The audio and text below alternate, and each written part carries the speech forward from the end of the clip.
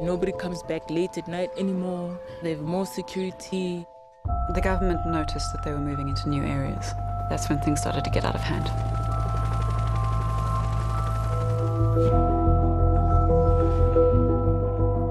They don't belong here. They're spending so much money to keep them here when they could be spending it on other things.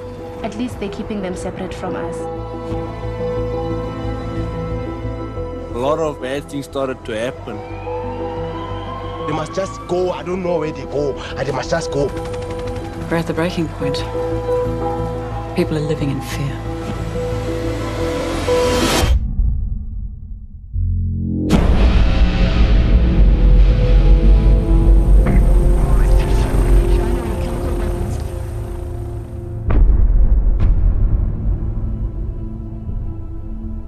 Why are you here? Why don't you just leave? How do your weapons work?